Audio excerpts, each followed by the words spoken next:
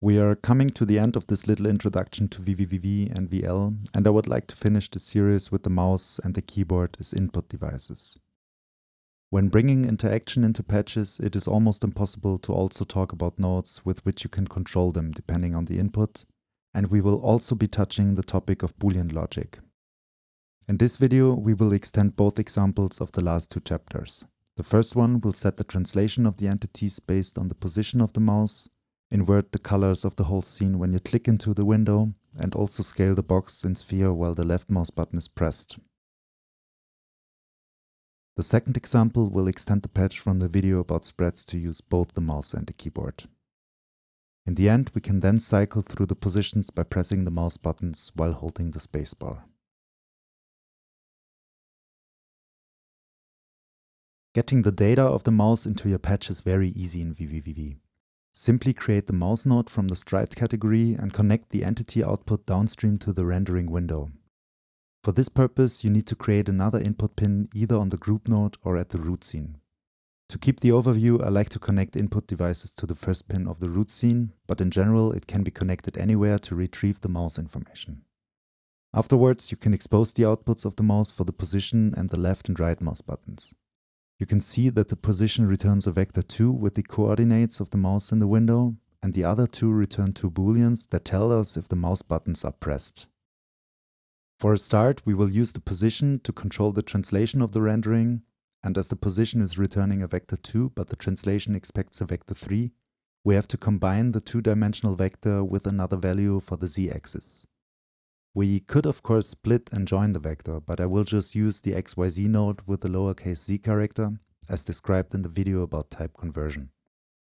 Afterwards, you can move the mouse in the window, which will affect the x and y positions of the sphere and box.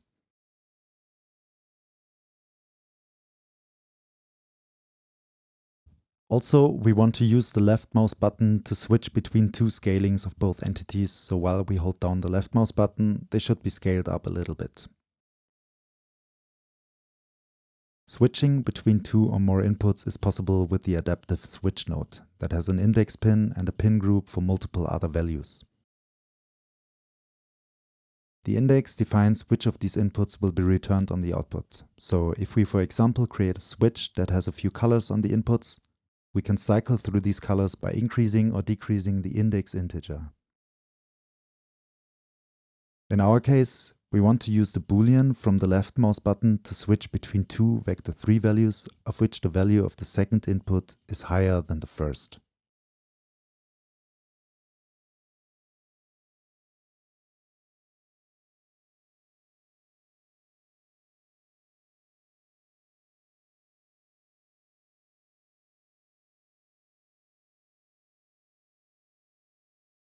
In case we want to switch between two values and have them both exchanged on the outputs anytime a condition is met, we can also use the swap node. We will be using it here to invert the colors of the patch anytime we click the left mouse button. So connect the outputs to the color I/O boxes and send in the colors that we want to swap on the outputs.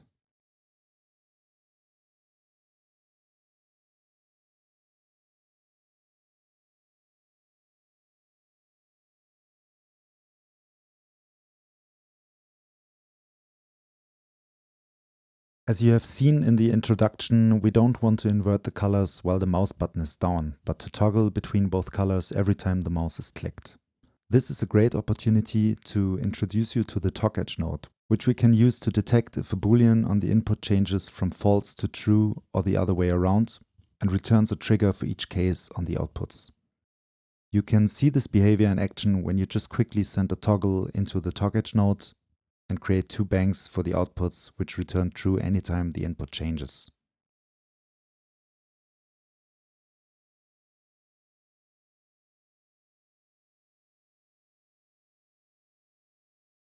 Like this, we can now generate the trigger for every time the mouse is pressed or released by sending in the boolean from the mouse node. Also, we need another node here to implement the desired behavior, which is the toggle node. This one simply inverts a boolean on the output anytime it receives a trigger on the input. If we now connect the toggle to the down edge, we invert the boolean every time the mouse is released, and we can send this information into the swap node. Afterwards, the example works as introduced in the beginning of this video. I would like to mention that not using a talk edge in cases like this is a common pitfall for beginners, and it is really important here to use it before sending it into the toggle. Notice what happens when I send the Boolean from the mouse directly into the toggle. As the output from the mouse button stays true when the button is down, it will execute the toggle operation every frame of the application, which means that the Boolean on the output is inverted 60 times per second, which is totally not the desired behavior here. Using the talk edge node, you only extract the information if the Boolean changes and generate a trigger for both directions.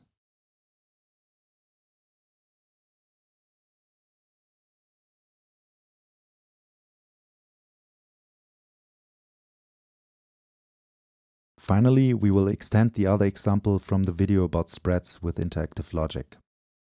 We're going to adapt this example so that the counter node, which selects a different position for the box, should be triggered by the mouse while we are holding down the spacebar. As both mouse and keyboard have to be connected downstream to deliver the state to the application, we start by grouping the entity outputs together at the very top before sending them into the root scene.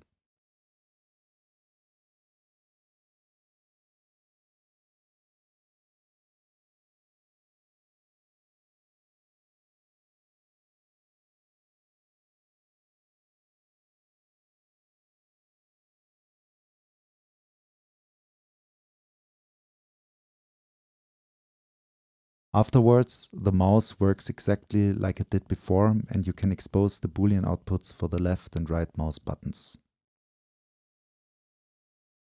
To use the data from the keyboard, we will use the node key pressed, which will return a Boolean that reflects the state of a key which you specify on the right input of the node. In here you can basically select all available keys and we will scroll down to the entry called space. If you expose the output, you will see that it turns true when you press the spacebar. Both the mouse and the key pressed nodes return booleans on their outputs, and when we want to combine different sources for events, we need to think about the logic of the interaction. For this purpose, there are a lot of different nodes in the category primitive boolean with which we can express different conditions and algorithms to control our patches. In our case, we will use the OR and the AND nodes, so create one of both and expose all inputs and outputs to explore them a bit.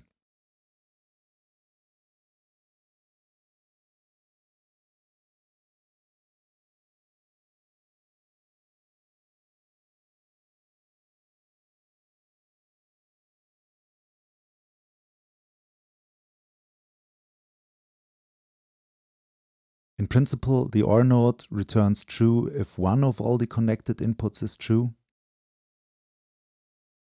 And on the contrary, the AND node returns true if all inputs are set to true.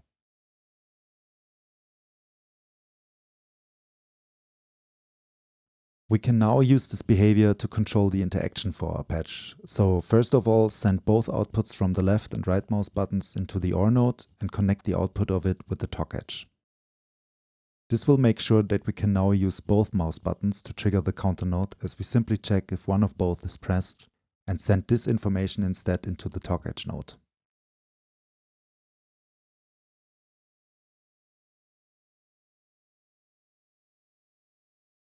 In the end, we only want this action to be triggered when not only one of these buttons is pressed, but also the spacebar from the keyboard. So we can finally use the AND node and connect it with the output from the key pressed and the output from the OR node. If you have exposed all Boolean I/O boxes so far, you will get a clear visualization of the overall logic, so take some time to properly think it through and understand what is happening here.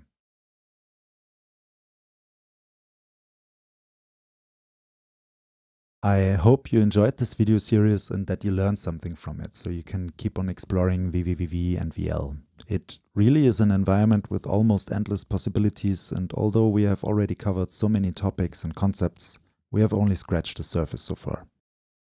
To go deeper into it, I would like to point you to the program of the Node Institute, in which we cover beginner, intermediate and advanced topics of vvvv and other node-based environments. I would also like to take the chance to thank everybody who has already supported the development of this tutorial so far. If you learned something from my videos or found them helpful in other ways, please consider supporting me by making a donation via the link in the video description. Thanks a lot, hope to see you around in our courses sometime, and good luck on your further patching journey.